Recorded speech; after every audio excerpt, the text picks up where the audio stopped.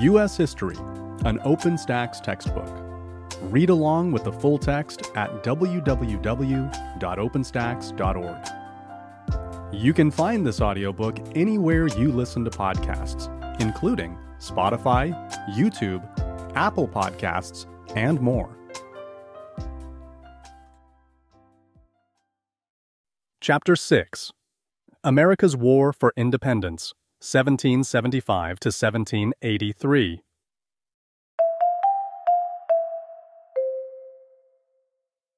Introduction.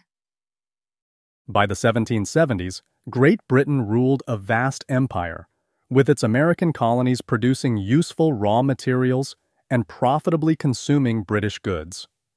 From Britain's perspective, it was inconceivable that the colonies would wage a successful war for independence. In 1776, they appeared weak and disorganized, no match for the empire. Yet, although the Revolutionary War did indeed drag on for 8 years, in 1783, the 13 colonies, now the United States, ultimately prevailed against the British. The revolution succeeded because colonists from diverse economic and social backgrounds united in their opposition to Great Britain. Although thousands of colonists remained loyal to the Crown, and many others preferred to remain neutral, a sense of community against a common enemy prevailed among patriots. The signing of the Declaration of Independence exemplifies the spirit of that common cause. Representatives asserted that these united colonies are, and of right ought to be free and independent states, that they are absolved from all allegiance to the British Crown, and for the support of this declaration, we mutually pledge to each other our lives, our fortunes, and our sacred honor.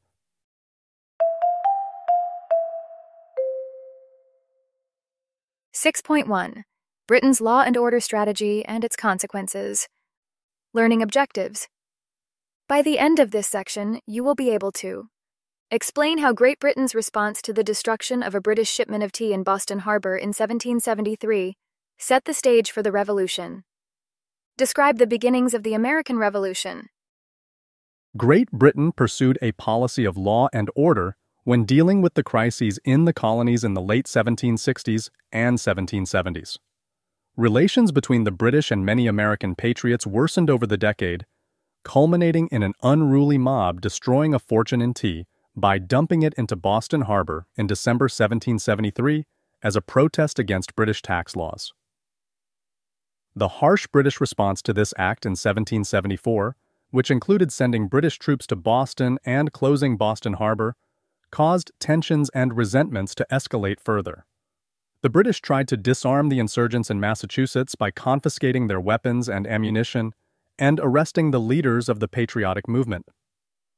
However, this effort faltered on April 19th, when Massachusetts militias and British troops fired on each other as British troops marched to Lexington and Concord, an event immortalized by poet Ralph Waldo Emerson as the shot heard round the world. The American Revolution had begun. On the eve of revolution, the decade from 1763 to 1774 was a difficult one for the British Empire. Although Great Britain had defeated the French in the French and Indian War, the debt from that conflict remained a stubborn and seemingly unsolvable problem for both Great Britain and the colonies. Great Britain tried various methods of raising revenue on both sides of the Atlantic to manage the enormous debt, including instituting a tax on tea and other goods sold to the colonies by British companies. But many subjects resisted these taxes. In the colonies, patriot groups like the Sons of Liberty led boycotts of British goods and took violent measures that stymied British officials. Boston proved to be the epicenter of protest. In December 1773, a group of patriots protested the Tea Act passed that year, which, among other provisions, gave the East India Company a monopoly on tea by boarding British tea ships docked in Boston Harbor and dumping tea worth over $1 million in current prices into the water. The destruction of the tea radically escalated the crisis between Great Britain and the American colonies. when the Massachusetts Assembly refused to pay for the tea, Parliament enacted a series of laws called the Coercive Acts, which some colonists called the Intolerable Acts. Parliament designed these laws, which closed the port of Boston, limited the meetings of the Colonial Assembly, and disbanded all town meetings, to punish Massachusetts and bring the colony into line. However, many British Americans in other colonies were troubled and angered by Parliament's response to Massachusetts. In September and October 1774, all the colonies except Georgia participated in the First Continental Congress in Philadelphia. The Congress advocated a boycott of all British goods and established the Continental Association to enforce local adherence to the boycott. The association supplanted royal control and shaped resistance to Great Britain. In an effort to restore law and order in Boston, the British dispatched General Thomas Gage to the New England seaport. He arrived in Boston in May 1774 as the new royal governor of the province of Massachusetts, accompanied by several regiments of British troops. As in 1768, the British again occupied the town. Massachusetts delegates met in a provincial congress and published the Suffolk Resolves, which officially rejected the coercive acts and called for the raising of colonial militias to take military action if needed. The Suffolk Resolves signaled the overthrow of the royal government in Massachusetts. Both the British and the rebels in New England began to prepare for conflict by turning their attention to supplies of weapons and gunpowder. General Gage stationed 3,500 troops in Boston, and from there he ordered periodic raids on towns where guns and gunpowder were stockpiled, hoping to impose law and order by seizing them. As Boston became the headquarters of British military operations, many residents fled the city. Gage's actions led to the formation of local rebel militias that were able to mobilize in a minute's time. These Minutemen, many of whom were veterans of the French and Indian War, played an important role in the war for independence. In one instance, General Gage seized munitions in Cambridge and Charlestown, but when he arrived to do the same in Salem, his troops were met by a large crowd of Minutemen and had to leave empty-handed. In New Hampshire, Minutemen took over Fort William and Mary and confiscated weapons and cannons there. New England readied for war. Americana. Joining the boycott. Many British colonists in Virginia, as in the other colonies, disapproved of the destruction of the tea in Boston Harbor. However, after the passage of the Coercive Acts, the Virginia House of Burgesses declared its solidarity with Massachusetts by encouraging Virginians to observe a day of fasting and prayer on May 24th in sympathy with the people of Boston. Almost immediately thereafter, Virginia's colonial governor dissolved the House of Burgesses, but many of its members met again in secret on May 30th and adopted a resolution stating that the colony of Virginia will concur with the other colonies in such measures as shall be judged most effectual for the preservation of the common rights and liberty of British America. After the First Continental Congress in Philadelphia, Virginia's Committee of Safety ensured that all merchants signed the non-importation agreements that the Congress had proposed. A British cartoon pictured in this textbook shows a Virginian signing the Continental Association boycott agreement. Note the tar and feathers hanging from the gallows in the background of this image and the demeanor of the people surrounding the signer. What is the message of this engraving? Where are the sympathies of the artist? What is the meaning of the title, The Alternative of Williamsburg? The outbreak of fighting. Throughout late 1774 and into 1775, tensions in New England continued to mount. General Gage knew that a powder magazine was stored in Concord, Massachusetts, and on April 19, 1775, he ordered troops to seize these munitions. Instructions from London called for the arrest of rebel leaders Samuel Adams and John Hancock. Hoping for secrecy, his troops left Boston under cover of darkness, but riders from Boston let the militias know of the British plans. Paul Revere was one of these riders, but the British captured him and he never finished his ride. Henry Wadsworth Longfellow memorialized Revere in his 1860 poem, Paul Revere's Ride, incorrectly implying that he made it all the way to Concord. Minutemen met the British troops and skirmished with them, first at Lexington and then at Concord. The British retreated to Boston, enduring ambushes from several other militias along the way. Over 4,000 militiamen took part in these skirmishes with British soldiers. 73 British soldiers and 49 patriots died during the British retreat to Boston. The famous confrontation is the basis for Emerson's Concord Hymn, 1836, which begins with the description of the shot heard round the world. Although propagandists on both sides pointed fingers, it remains unclear who fired that shot. After the battles of Lexington and Concord, New England fully mobilized for war. Thousands of militias from towns throughout New England marched to Boston, and soon the city was besieged by a sea of rebel forces. In May 1775, Ethan Allen and Colonel Benedict Arnold led a group of rebels against Fort Ticonderoga in New York. They succeeded in capturing the fort, and cannons from Ticonderoga were brought to Massachusetts and used to bolster the siege of Boston. In June, General Gage resolved to take Breed's Hill and Bunker Hill, the high ground across the Charles River from Boston, a strategic site that gave the rebel militias an advantage since they could train their cannons on the British. In the Battle of Bunker Hill on June 17th, the British launched 3 assaults on the hills, gaining control only after the rebels ran out of ammunition. British losses were very high. Over 200 were killed and 800 wounded. And, despite his victory, General Gage was unable to break the colonial forces' siege of the city. In August, King George III declared the colonies to be in a state of rebellion. Parliament and many in Great Britain agreed with their king. Meanwhile, the British forces in Boston found themselves in a terrible predicament, isolated in the city and with no control over the countryside.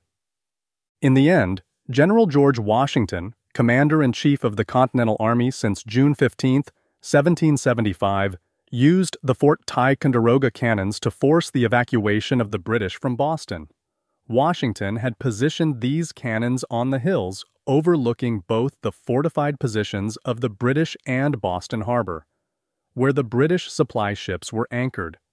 The British could not return fire on the colonial positions because they could not elevate their cannons. They soon realized that they were in an untenable position and had to withdraw from Boston.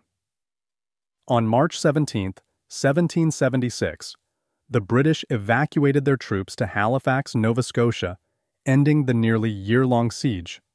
By the time the British withdrew from Boston, fighting had broken out in other colonies as well.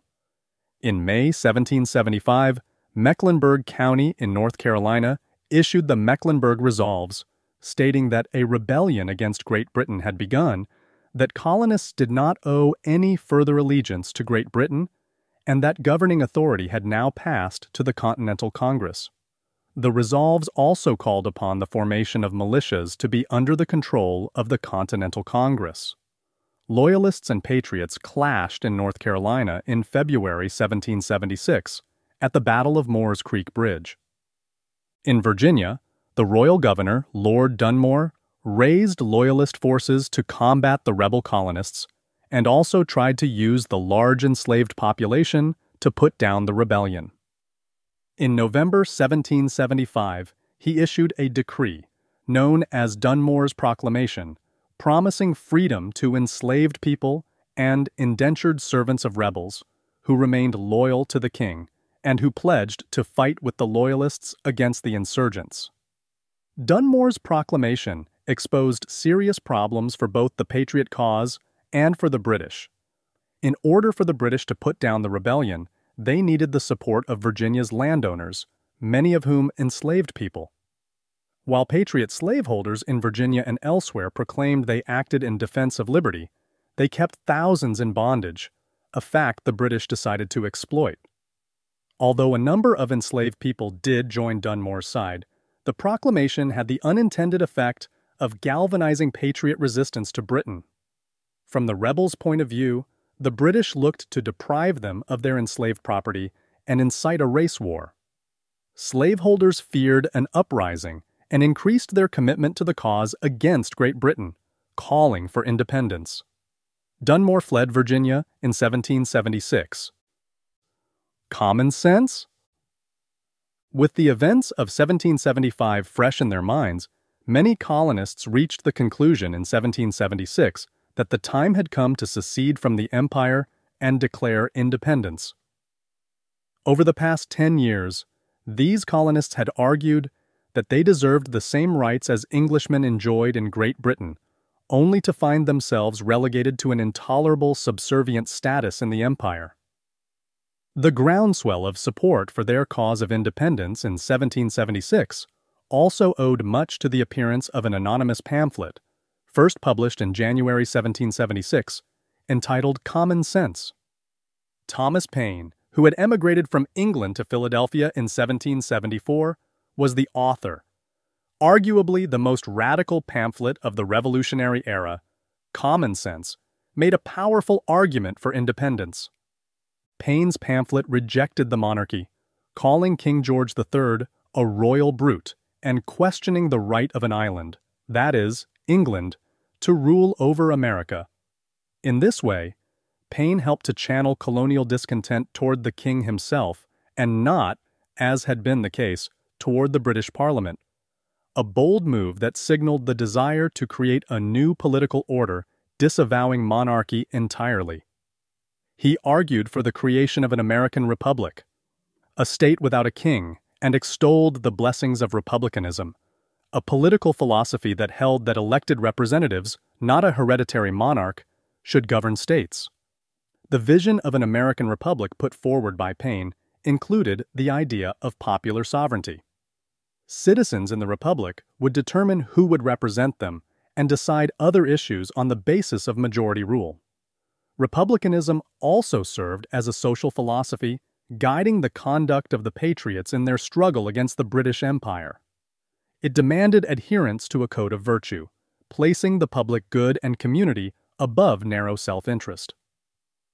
Paine wrote Common Sense in simple, direct language aimed at ordinary people, not just the learned elite. The pamphlet proved immensely popular and was soon available in all 13 colonies, where it helped convince many to reject monarchy and the British Empire in favor of independence and a republican form of government. The Declaration of Independence. In the summer of 1776, the Continental Congress met in Philadelphia and agreed to sever ties with Great Britain. Virginian Thomas Jefferson and John Adams of Massachusetts, with the support of the Congress, articulated the justification for liberty in the Declaration of Independence. The Declaration, written primarily by Jefferson, included a long list of grievances against King George III and laid out the foundation of American government as a republic in which the consent of the governed would be of paramount importance. The preamble to the Declaration began with a statement of Enlightenment principles about universal human rights and values. We hold these truths to be self-evident, that all men are created equal, that they are endowed by their Creator with certain unalienable rights, that among these are life, liberty, and the pursuit of happiness, that to secure these rights, governments are instituted among men, deriving their just powers from the consent of the governed, that whenever any form of government becomes destructive of these ends, it is the right of the people to alter or abolish it. In addition to this statement of principles, the document served another purpose. Patriot leaders sent copies to France and Spain in hopes of winning their support and aid in the contest against Great Britain. They understood how important foreign recognition and aid would be to the creation of a new and independent nation. The Declaration of Independence has since had a global impact, serving as the basis for many subsequent movements to gain independence from other colonial powers. It is part of America's civil religion, and thousands of people each year make pilgrimages to see the original document in Washington, D.C. The Declaration also reveals a fundamental contradiction of the American Revolution. The conflict between the existence of slavery and the idea that all men are created equal. 1/5 of the population in 1776 was enslaved, and at the time he drafted the Declaration, Jefferson himself owned more than 100 enslaved individuals. Further, the Declaration framed equality as existing only among white men. Women and non-white people were entirely left out of a document that referred to native peoples as merciless Indian savages, who indiscriminately killed men, women, and children. Nonetheless, the promise of equality for all planted the seeds for future struggles waged by enslaved individuals, women, and many others to bring about its full realization. Much of American history is the story of the slow realization of the promise of equality expressed in the Declaration of Independence.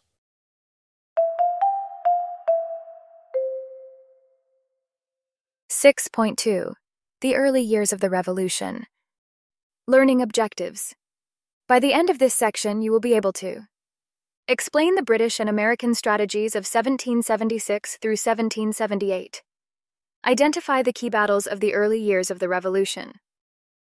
After the British quit Boston, they slowly adopted a strategy to isolate New England from the rest of the colonies and force the insurgents in that region into submission, believing that doing so would end the conflict. At first, British forces focused on taking the principal colonial centers. They began by easily capturing New York City in 1776. The following year, they took over the American capital of Philadelphia. The larger British effort to isolate New England was implemented in 1777. That effort ultimately failed when the British surrendered a force of over 5,000 to the Americans in the fall of 1777 at the Battle of Saratoga. The major campaigns over the next several years took place in the middle colonies of New York, New Jersey, and Pennsylvania, whose populations were sharply divided between loyalists and patriots. Revolutionaries faced many hardships as British superiority on the battlefield became evident, and the difficulty of funding the war caused strains. The British strategy in the middle colonies. After evacuating Boston in March 1776, British forces sailed to Nova Scotia to regroup.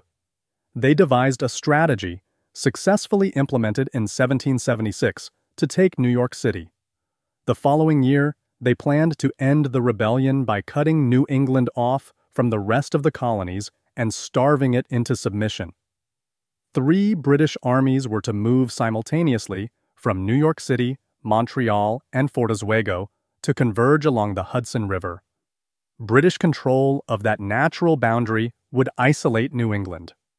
General William Howe, Commander-in-Chief of the British forces in America, amassed 32,000 troops on Staten Island in June and July 1776. His brother, Admiral Richard Howe, controlled New York Harbor. Command of New York City and the Hudson River was their goal. In August 1776, General Howe landed his forces on Long Island and easily routed the American Continental Army there in the Battle of Long Island, August 27th. The Americans were outnumbered and lacked both military experience and discipline. Sensing victory, General and Admiral Howe arranged a peace conference in September 1776, where Benjamin Franklin, John Adams, and South Carolinian John Rutledge represented the Continental Congress. Despite the Howe's hopes, however, the Americans demanded recognition of their independence, which the Howes were not authorized to grant, and the conference disbanded. On September 16, 1776, George Washington's forces held up against the British at the Battle of Harlem Heights. This important American military achievement, a key reversal after the disaster on Long Island, occurred as most of Washington's forces retreated to New Jersey. A few weeks later, on October 28th, General Howe's forces defeated Washington's at the Battle of White Plains, and New York City fell to the British. For the next 7 years, the British made the city the headquarters for their military efforts to defeat the rebellion, which included raids on surrounding areas. In 1777, The British burned Danbury, Connecticut, and in July 1779, they set fire to homes in Fairfield and Norwalk. They held American prisoners aboard ships in the waters around New York City. The death toll was shocking, with thousands perishing in the holds. Meanwhile, New York City served as a haven for loyalists who disagreed with the effort to break away from the empire and establish an American republic. George Washington and the Continental Army. When the Second Continental Congress met in Philadelphia in May 1775, members approved the creation of a professional Continental Army with Washington as commander-in-chief. Although 16,000 volunteers enlisted, it took several years for the Continental Army to become a truly professional force. In 1775 and 1776, militias still composed the bulk of the Patriots' armed forces, and these soldiers returned home after the summer fighting season, drastically reducing the Army's strength. That changed in late 1776 and early 1777, when Washington broke with conventional 18th-century military tactics that called for fighting in the summer months only. Intent on raising revolutionary morale after the British captured New York City, he launched surprise strikes against British forces in their winter quarters. In Trenton, New Jersey, he led his soldiers across the Delaware River and surprised an encampment of Hessians, German mercenaries hired by Great Britain to put down the American rebellion. Beginning the night of December 25, 1776, and continuing into the early hours of December 26th, Washington moved on Trenton, where the Hessians were encamped. Maintaining the element of surprise by attacking at Christmas time, he defeated them, taking over 900 captive. On January 3, 1777, Washington achieved another much-needed victory at the Battle of Princeton. He again broke with 18th-century military protocol by attacking unexpectedly after the fighting season had ended. Defining American. Thomas Paine on the American Crisis. During the American Revolution, following the publication of Common Sense in January 1776, Thomas Paine began a series of 16 pamphlets known collectively as the American Crisis. He wrote the first volume in 1776, describing the dire situation facing the revolutionaries at the end of that hard year. These are the times that try men's souls. The summer soldier and the sunshine patriot will, in this crisis, shrink from the service of their country. But he that stands it now deserves the love and thanks of man and woman. Britain, with an army to enforce her tyranny, has declared that she has a right, not only to tax, but to bind us in all cases whatsoever. And if being bound in that manner is not slavery, then is there not such a thing as slavery upon earth? Even the expression is impious, for so unlimited a power can belong only to God. I shall conclude this paper with some miscellaneous remarks on the state of our affairs, and shall begin with asking the following question: why is it that the enemy have left the New England provinces, and made these middle ones the seat of war? The answer is easy. New England is not infested with Tories, and we are. I have been tender in raising the cry against these men, and used numberless arguments to show them their danger, but it will not do to sacrifice a world either to their folly or their baseness. The period is now arrived in which either they or we must change our sentiments, or one or both must fall. By perseverance and fortitude we have the prospect of a glorious issue, by cowardice and submission the sad choice of a variety of evils, a ravaged country, a depopulated city, habitations without safety, and slavery without hope, our homes turned into barracks and bawdy houses for Hessians, and a future race to provide for, whose fathers we shall doubt of. Look on this picture and weep over it. And if there yet remains one thoughtless wretch who believes it not, let him suffer it unlamented. Thomas Paine, The American Crisis, December 23, 1776. What topics does Paine address in this pamphlet? What was his purpose in writing? What does he write about Tories, Loyalists, and why does he consider them a problem? Philadelphia and Saratoga, British and American victories. In August 1777, General Howe brought 15,000 British troops to Chesapeake Bay as part of his plan to take Philadelphia, where the Continental Congress met.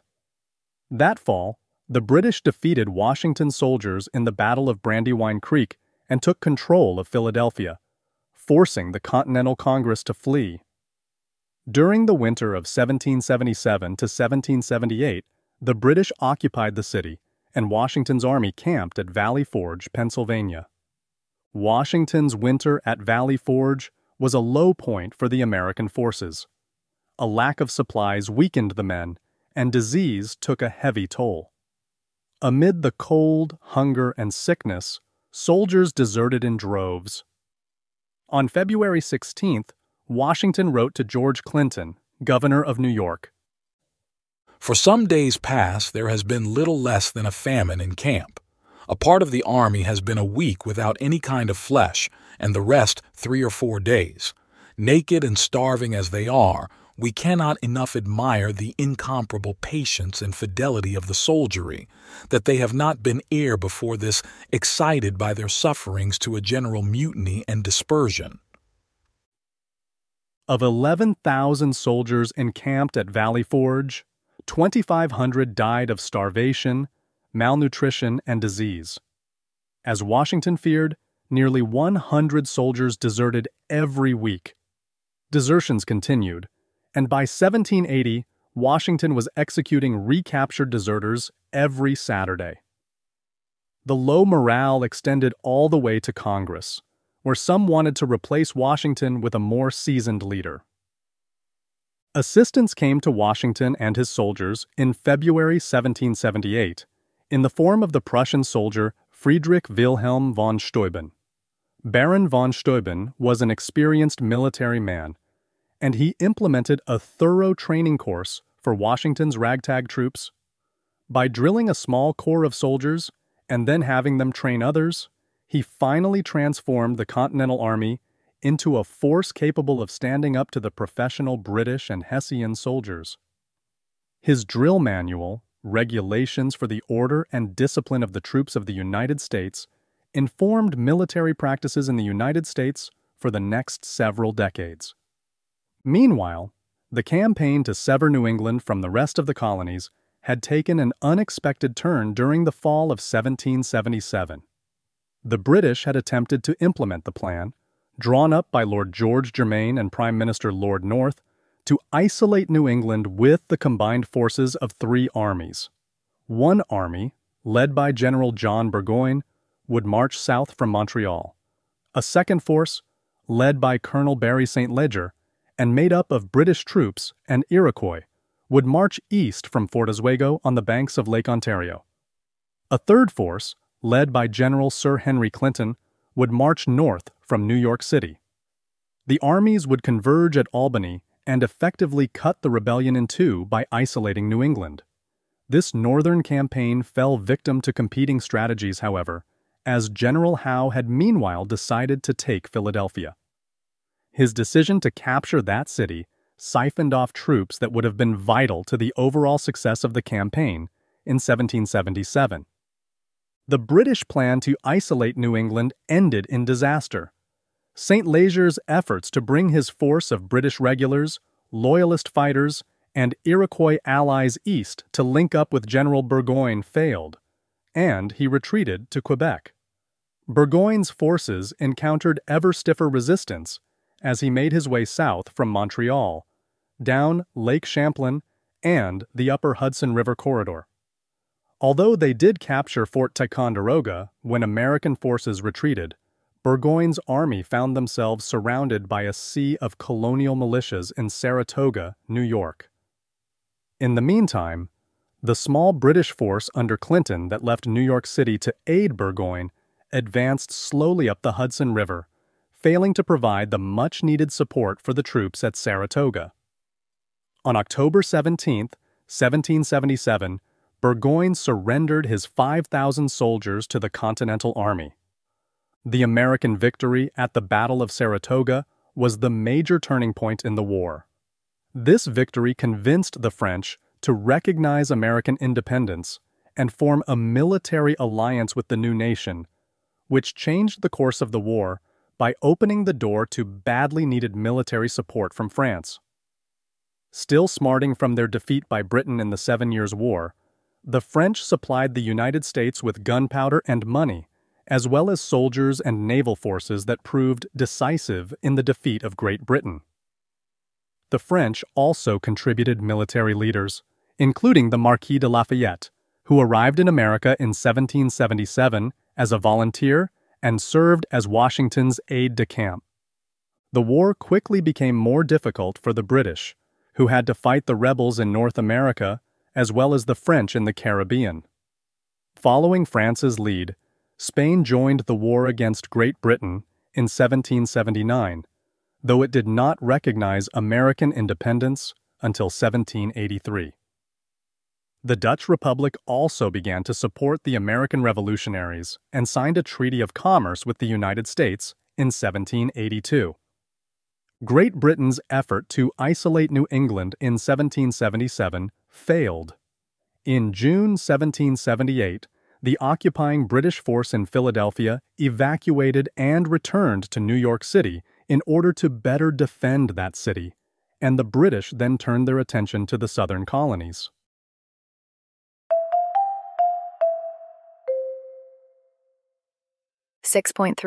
War in the South. Learning objectives. By the end of this section, you will be able to outline the British Southern strategy and its results, describe key American victories and the end of the war, identify the main terms of the Treaty of Paris, 1783. By 1778, the war had turned into a stalemate. Although some in Britain, including Prime Minister Lord North, wanted peace, King George III demanded that the colonies be brought to obedience. To break the deadlock, the British revised their strategy and turned their attention to the southern colonies, where they could expect more support from loyalists. The southern colonies soon became the center of the fighting. The southern strategy brought the British success at first, but thanks to the leadership of George Washington and General Nathanael Greene and the crucial assistance of French forces, the Continental Army defeated the British at Yorktown, effectively ending further large-scale operations during the war. Georgia and South Carolina. The British architect of the war strategy, Lord George Germain, believed Britain would gain the upper hand with the support of loyalists, enslaved people, and Native American allies in the South. And indeed, this southern strategy initially achieved great success. The British began their southern campaign by capturing Savannah, the capital of Georgia, in December 1778. In Georgia, they found support from thousands of enslaved individuals who ran to the British side to escape their bondage. As the British regained political control in Georgia, they forced the inhabitants to swear allegiance to the king and formed 20 loyalist regiments. The Continental Congress had suggested that enslaved people be given freedom if they joined the Patriot Army against the British. But revolutionaries in Georgia and South Carolina refused to consider this proposal. Once again, the revolution served to further divisions over race and slavery. After taking Georgia, the British turned their attention to South Carolina. Before the Revolution, South Carolina had been starkly divided between the back country, which harbored revolutionary partisans, and the coastal regions, where loyalists remained a powerful force. Waves of violence rocked the back country from the late 1770s into the early 1780s. The Revolution provided an opportunity for residents to fight over their local resentments and antagonisms with murderous consequences. Revenge killings and the destruction of property became mainstays in the savage civil war that gripped the South. In April 1780, a British force of 8,000 soldiers besieged American forces in Charleston. After 6 weeks of the siege of Charleston, the British triumphed. General Benjamin Lincoln, who led the effort for the revolutionaries, had to surrender his entire force, the largest American loss during the entire war. Many of the defeated Americans were placed in jails or in British prison ships anchored in Charleston Harbor. The British established a military government in Charleston under the command of General Sir Henry Clinton. From this base, Clinton ordered General Charles Cornwallis to subdue the rest of South Carolina. The disaster at Charleston led the Continental Congress to change leadership by placing General Horatio Gates in charge of American forces in the South. However, General Gates fared no better than General Lincoln. At the Battle of Camden, South Carolina, in August 1780, Cornwallis forced General Gates to retreat into North Carolina. Camden was one of the worst disasters suffered by American armies during the entire Revolutionary War. Congress again changed military leadership, this time by placing General Nathanael Greene in command in December 1780. As the British had hoped, large numbers of Loyalists helped ensure the success of the Southern strategy, and thousands of enslaved individuals seeking freedom arrived to aid Cornwallis's army. However, the war turned in the Americans' favor in 1781. General Greene realized that to defeat Cornwallis, he did not have to win a single battle. So long as he remained in the field, he could continue to destroy isolated British forces. Greene, therefore, made a strategic decision to divide his own troops to wage war, and the strategy worked. American forces under General Daniel Morgan decisively beat the British at the Battle of Cowpens in South Carolina. General Cornwallis now abandoned his strategy of defeating the backcountry rebels in South Carolina. Determined to destroy Greene's army, he gave chase as Greene strategically retreated north into North Carolina. At the Battle of Guilford Courthouse in March 1781, the British prevailed on the battlefield but suffered extensive losses, an outcome that paralleled the Battle of Bunker Hill nearly 6 years earlier in June 1775. Yorktown. In the summer of 1781, Cornwallis moved his army to Yorktown, Virginia. He expected the Royal Navy to transport his army to New York, where he thought he would join General Sir Henry Clinton. Yorktown was a tobacco port on a peninsula, and Cornwallis believed the British Navy would be able to keep the coast clear of rebel ships. Sensing an opportunity, a combined French and American force of 16,000 men swarmed the peninsula in September 1781. Washington raced south with his forces, now a disciplined army, as did the Marquis de Lafayette and the Comte de Rochambeau with their French troops. The French Admiral de Grasse sailed his naval force into Chesapeake Bay, preventing Lord Cornwallis from taking a seaward escape route. In October 1781, the American forces began the battle for Yorktown, and after a siege that lasted 8 days, Lord Cornwallis capitulated on October 19th. Tradition says that during the surrender of his troops, the British band played "The World Turned Upside Down," a song that befitted the Empire's unexpected reversal of fortune. Defining American. The World Turned Upside Down. The World Turned Upside Down, reputedly played during the surrender of the British at Yorktown, was a traditional English ballad from the 17th century. It was also the theme of a popular British print that circulated in the 1790s. Why do you think these images were popular in Great Britain in the decade following the Revolutionary War? What would these images imply to Americans? The Treaty of Paris. The British defeat at Yorktown made the outcome of the war all but certain. In light of the American victory, the Parliament of Great Britain voted to end further military operations against the rebels and to begin peace negotiations. Support for the war effort had come to an end, and British military forces began to evacuate the former American colonies in 1782. When hostilities had ended, Washington resigned as commander-in-chief and returned to his Virginia home. In April 1782, Benjamin Franklin, John Adams, and John Jay had begun informal peace negotiations in Paris.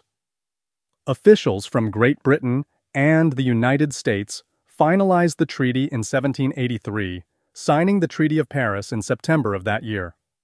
The treaty recognized the independence of the United States, placed the western, eastern, northern, and southern boundaries of the nation at the Mississippi River, the Atlantic Ocean, Canada, and Florida, respectively, and gave New Englanders fishing rights in the waters off Newfoundland.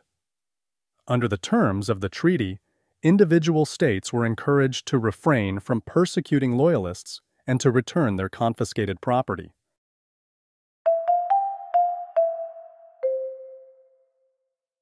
.4 Identity during the American Revolution. Learning objectives. By the end of this section, you will be able to explain Loyalist and Patriot sentiments, identify different groups that participated in the Revolutionary War. The American Revolution, in effect, created multiple civil wars. Many of the resentments and antagonisms that fed these conflicts predated the Revolution, and the outbreak of war acted as the catalyst they needed to burst forth. In particular, the middle colonies of New York, New Jersey, and Pennsylvania had deeply divided populations. Loyalty to Great Britain came in many forms, from wealthy elites who enjoyed the pre-war status quo to escaped enslaved people who desired the freedom that the British offered. Loyalists. Historians disagree on what percentage of colonists were Loyalists. Estimates range from 20% to over 30%. In general, however, of British America's population of 2.5 million, roughly one-third remained loyal to Great Britain, while another third committed themselves to the cause of independence. The remaining third remained apathetic, content to continue with their daily lives as best they could, and preferring not to engage in the struggle. Many Loyalists were royal officials and merchants with extensive business ties to Great Britain, who viewed themselves as the rightful and just defenders of the British Constitution. Others simply resented local business and political rivals who supported the revolution, viewing the rebels as hypocrites and schemers who selfishly used the break with the empire to increase their fortunes. In New York's Hudson Valley, animosity among the tenants of estates owned by revolutionary leaders turned them to the cause of king and empire. During the war, all the states passed confiscation acts, which gave the new revolutionary governments in the former colonies the right to seize Loyalist land and property. To ferret out Loyalists, revolutionary governments also passed laws requiring the male population to take oaths of allegiance to the new states. Those who refused lost their property and were often imprisoned or made to work for the new local revolutionary order.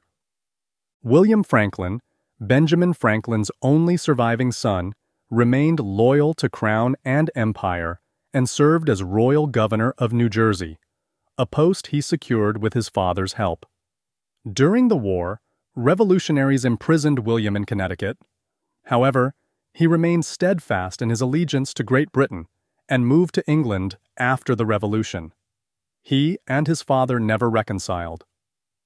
As many as 19,000 colonists served the British in the effort to put down the rebellion, and after the Revolution, as many as 100,000 colonists left, moving to England or north to Canada rather than staying in the new United States.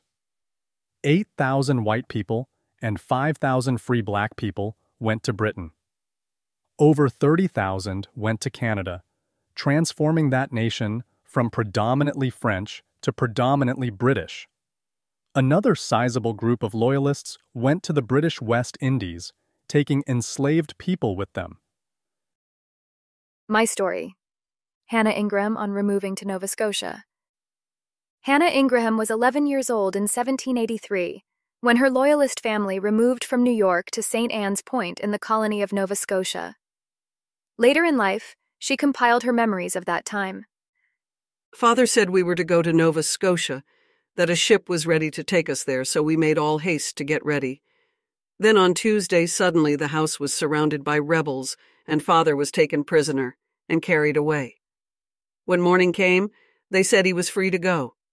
We had 5 wagon loads carried down the Hudson in a sloop, and then we went on board the transport that was to bring us to St. John. I was just 11 years old when we left our farm to come here. It was the last transport of the season, and had on board all those who could not come sooner. The first transports had come in May, so the people had all the summer before them to get settled. We lived in a tent at St. Anne's until Father got a house ready. There was no floor laid, no windows, no chimney, no door, but we had a roof at least.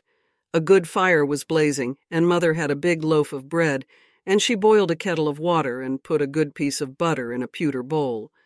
We toasted the bread and all sat around the bowl and ate our breakfast that morning, and Mother said, "Thank God we are no longer in dread of having shots fired through our house. This is the sweetest meal I ever tasted for many a day." What do these excerpts tell you about life as a loyalist in New York or as a transplant to Canada? Enslaved people and native people. While some enslaved people who fought for the Patriot cause received their freedom, revolutionary leaders, unlike the British, did not grant these allies their freedom as a matter of course. Washington, the enslaver of more than 200 people during the Revolution, refused to let enslaved people serve in the army, although he did allow free black people to serve. In his will, Washington did free the people he enslaved. In the new United States, the Revolution largely reinforced a racial identity based on skin color. Whiteness, now a national identity, denoted freedom and stood as the key to power. Blackness, more than ever before, denoted servile status.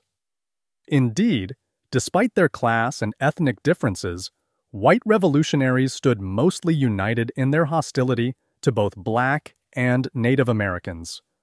For enslaved people willing to run away and join the British, the American Revolution offered a unique occasion to escape bondage. Of the 500,000 enslaved people in the American colonies during the Revolution, 20,000 joined the British cause. At Yorktown, for instance, thousands of black troops fought with Lord Cornwallis.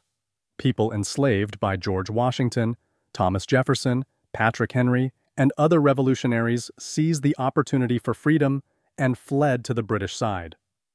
Between 10 and 20,000 enslaved people gained their freedom because of the Revolution. Arguably, the Revolution created the largest slave uprising and the greatest emancipation until the Civil War. After the Revolution, some of these African loyalists emigrated to Sierra Leone on the west coast of Africa. Others removed to Canada and England. It is also true that people of color made heroic contributions to the cause of American independence. However, while the British offered freedom, most American revolutionaries clung to notions of black inferiority. Powerful native peoples who had allied themselves with the British, including the Mohawk and the Creek, also remained loyal to the empire. A Mohawk named Joseph Brant, whose given name was Thayendanegea, rose to prominence while fighting for the British during the Revolution. He joined forces with Colonel Barry St. Leger during the 1777 campaign, which ended with the surrender of General Burgoyne at Saratoga. After the war, Brant moved to the Six Nations Reserve in Canada. From his home on the shores of Lake Ontario, he remained active in efforts to restrict white encroachment onto native lands. After their defeat, the British did not keep promises they'd made to help their Native American allies keep their territory. In fact, the Treaty of Paris granted the United States huge amounts of supposedly British-owned regions that were actually native lands. My story. Boireau Brinch and Boston King on the Revolutionary War. In the Revolutionary War, some black people, both free and enslaved, chose to fight for the Americans. Others chose to fight for the British, who offered them freedom for joining their cause. Read the excerpts below for the perspective of a black veteran from each side of the conflict. Boireau Brinch was captured in Africa at age 16 and brought to America. He joined the Patriot forces and was honorably discharged and emancipated after the war. He told his story to Benjamin Prentice, who published it as The Blind African Slave in 1810. Finally, I was in the battles at Cambridge, White Plains, Monmouth, Princeton, Newark, Frogs Point, Horseneck, where I had a ball pass through my knapsack, all which battles the reader can obtain a more perfect account of in history than I can give. At last, we returned to West Point and were discharged in 1783 as the war was over. Thus was I, a slave for 5 years fighting for liberty. After we were disbanded, I returned to my old master at Woodbury, Connecticut, with whom I lived 1 year, my services in the American War having emancipated me from further slavery and from being bartered or sold. Here I enjoyed the pleasures of a freeman. My food was sweet, my labor pleasure, and one bright gleam of life seemed to shine upon me. Boston King was a Charleston-born enslaved man who escaped his captor and joined the Loyalists. He made his way to Nova Scotia and later Sierra Leone, where he published his memoirs in 1792. The excerpt below describes his experience in New York after the war. When I arrived at New York, my friends rejoiced to see me once more restored to liberty, and joined me in praising the Lord for his mercy and goodness. In 1783, the horrors and devastation of war happily terminated, and peace was restored between America and Great Britain, which diffused universal joy among all parties except us, who had escaped from slavery and taken refuge in the English army. For a report prevailed at New York that all the slaves in number 2,000 were to be delivered up to their masters, although some of them had been 3 or 4 years among the English. This dreadful rumor filled us all with inexpressible anguish and terror, especially when we saw our old masters coming from Virginia, North Carolina, and other parts, and seizing upon their slaves in the streets of New York, or even dragging them out of their beds. Many of the slaves had very cruel masters, so that the thoughts of returning home with them embittered life to us. For some days we lost our appetite for food, and sleep departed from our eyes. The English had compassion upon us in the day of distress, and issued out a proclamation importing that all slaves should be free, who had taken refuge in the British lines, and claimed the sanction and privileges of the proclamations respecting the security and protection of Negroes. In consequence of this, each of us received a certificate from the commanding officer at New York, which dispelled all our fears and filled us with joy and gratitude. What do these two narratives have in common, and how are they different? How do the two men describe freedom? Patriots. The American revolutionaries, also called Patriots or Whigs, came from many different backgrounds and included merchants, shoemakers, farmers, and sailors. What is extraordinary is the way in which the struggle for independence brought a vast cross-section of society together, animated by a common cause. During the war, the revolutionaries faced great difficulties, including massive supply problems. Clothing, ammunition, tents, and equipment were all hard to come by. After an initial burst of enthusiasm in 1775 and 1776, the shortage of supplies became acute in 1777 through 1779, as Washington's difficult winter at Valley Forge demonstrates. Funding the war effort also proved very difficult. Whereas the British could pay in gold and silver, the American forces relied on paper money, backed by loans obtained in Europe. This first American money was called continental currency. Unfortunately, it quickly fell in value. Not worth a continental soon became a shorthand term for something of no value. The new revolutionary government printed a great amount of this paper money, resulting in runaway inflation. By 1781, inflation was such that 146 continental dollars were worth only $1 in gold. The problem grew worse as each former colony, now a revolutionary state, printed its own currency. Women. In colonial America, women shouldered enormous domestic and child-rearing responsibilities. The war for independence only increased their workload and, in some ways, solidified their roles. Rebel leaders required women to produce articles for war, everything from clothing to foodstuffs, while also keeping their homesteads going. This was not an easy task when their husbands and sons were away fighting. Women were also expected to provide food and lodging for armies and to nurse wounded soldiers. The Revolution opened some new doors for women, however, as they took on public roles usually reserved for men. The Daughters of Liberty, an informal organization formed in the mid-1760s to oppose British revenue-raising measures, worked tirelessly to support the war effort. Esther de Burt Reed of Philadelphia, wife of Governor Joseph Reed, formed the Ladies' Association of Philadelphia and led a fundraising drive to provide sorely needed supplies to the Continental Army. In The Sentiments of an American Woman, 1780, she wrote to other women, "The time is arrived to display the same sentiments which animated us at the beginning of the Revolution, when we renounced the use of teas, however agreeable to our taste, rather than receive them from our persecutors, when we made it appear to them that we placed former necessaries in the rank of superfluities when our liberty was interested, when our republican and laborious hands spun the flax, prepared the linen intended for the use of our soldiers, when exiles and fugitives we supported with courage all the evils which are the concomitants of war."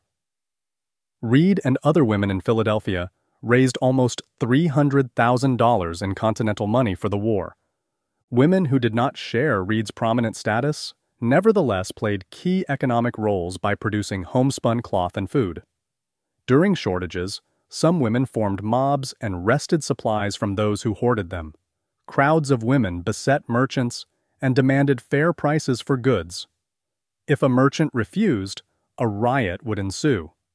Still, other women accompanied the army as camp followers, serving as cooks, washerwomen, and nurses. A few also took part in combat and proved their equality with men through violence against the hated British. This has been U.S. History from OpenStax.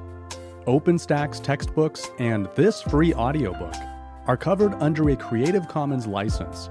The full text is available at www.openstax.org.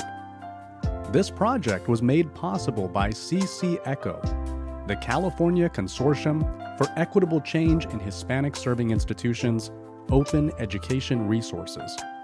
You can learn more about CC ECHO by visiting the link in this episode's show notes. You can find this audiobook anywhere you listen to podcasts, including Spotify, YouTube, Apple Podcasts, and more. Instructors can even download a course shell to embed these recordings in Canvas courses. Learn more by visiting www.openaudio.us. Did you find this audiobook helpful? If so, let us know by leaving a comment and sharing this recording with a colleague or a friend.